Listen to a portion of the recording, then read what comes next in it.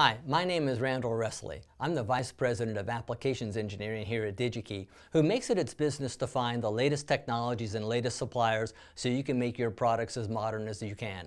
Now, increasingly, we've been stocking industrial automation products, more finished goods products. Traditionally, we've stocked board-level mounted products. We still do that, but we're getting a little bit more finished products, and I have a couple of them with me today.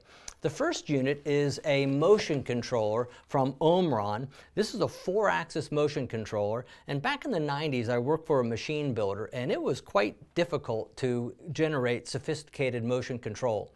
The ability to follow one axis to another, the ability to implement a cam action one to the other. Turns out this has all of that built in, and it also has Ethernet for control automation technology. That's EtherCAT, and what you can do is to daisy chain to other units, such that this one 4-axis motion control unit that's fully programmable can actually control 8 axes. So this is a slick solution. Now this, which is typical with industrial automation prices, this is around $1,000, a little bit less in single quantities, and is very capable, ready to go, and incredibly industrial ruggedness.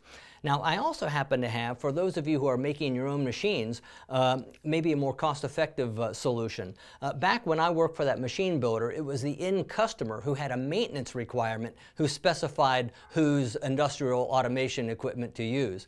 So what I have alternatively is a little unit from STMicroelectronics. Now, this happens to be a 32-bit microprocessor, and it's made to be stackable. So you can get little boards that will stack onto these, and so you can make a full PLC. There are different high voltage, low voltage, high current, low current I/O, and there happens to be a wireless capability. So by plugging in the wireless module, you actually have wireless access to program this central CPU. And what's nice about that is that STMicroelectronics has actually implemented relay ladder logic so that your customers can make modifications to what you've embedded in this small little board. And I think these are typically less than $15 a piece, around $10 a piece, so this is a pretty cost-effective solution.